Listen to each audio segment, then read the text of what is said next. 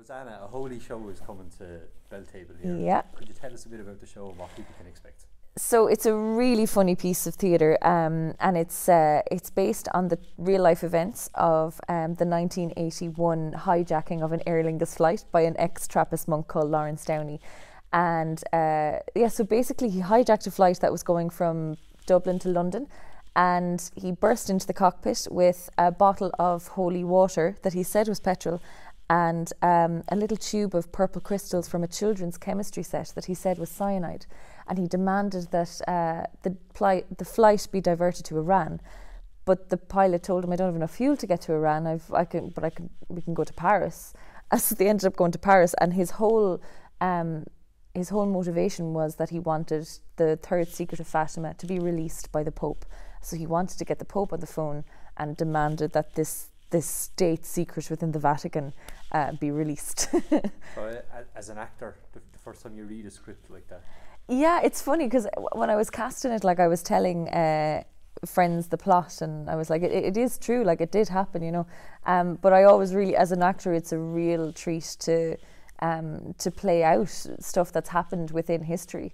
And the production, it's a really funny production, and it's also really heartfelt, and it captures all the intensity in the moments as well, in the cockpit when he bursts in, and how the passengers felt, like how alarmed they were.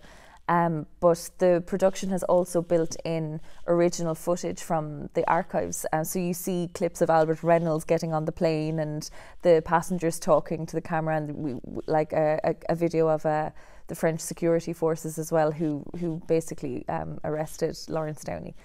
So the production has built in the history really well with the fun and energy of the piece. And your role in the show? I play 9 or 10 different roles in the show, so it's myself and Mark Fitzgerald. It's a two-hander, and we're playing maybe 9 or 10 characters each. But Janet, who wrote it and also directed it, has done a brilliant job in creating a really good, like, physical score for the whole thing. So while we're playing 9 or 10 characters each, it's still very easy to follow, and still challenging at the same time. So yeah, we're playing like lots of different characters, and they're all really interesting and really fun. And as an actor, how is it switching between the characters so quickly? It just becomes part of it. It's like learning your lines. You just develop a physicality for a character, and then a different voice for a character. And as soon as you have to, like, there's one section that we call it the bing section, because you hear the bing from the overhead, and you have to change character really quickly, and it's only a sentence each between each one. But we basically discovered that a strong physical gesture will indicate to the audience, you're with this character now, you're with this character now. And it becomes almost like a game with the audience. Like, they really enjoy realising, oh, that's who we have now, oh, we're back to this person, oh, where are they now, and that kind of thing. So yeah, it just becomes part of the language of the piece, really. And what do you think audiences will get from the show? I think they'll get the element of surprise that actually this really did happen, and I think they'll really enjoy the Irishness of it, like that only an Irish flight could be this ridiculous, and you know, that passengers could respond in such a heartfelt way to what was a very serious situation. So Janet has done a brilliant job of getting all that comedy across, and making sure that she's doing the seriousness of what was a tough situation justice as well. And how did you find working with Janet? Brilliant. Like, Janet is a fantastic actor that I've admired for years, so getting to work with her on her own script and being under her direction has been great. She's a brilliant director, and she's really articulate in her notes, and really encouraging and really enthusiastic. So yeah, great, and she brings a load of fun to the room.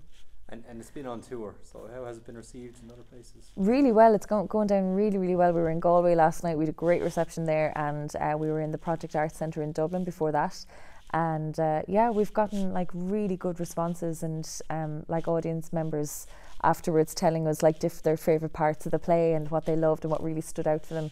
And because it's only an hour and 10 minutes, like, sometimes you don't think everything will land, but everything seems to really be landing in this production, which is great. And it was in the Fringe circuit for it, wasn't it? It was, yes. So it started in the Dublin Fringe Festival in 2018 with Katrina Ennis and Patrick Moy, two brilliant actors, and then they went to Edinburgh with it as well, and it went down brilliantly there. So they've moved on, and myself and Mark Fitzgerald have taken over from them. Brilliant. And people can see the show this weekend? They can see the show this weekend, Friday and Saturday, in the Belltable. Brilliant. Thanks very much.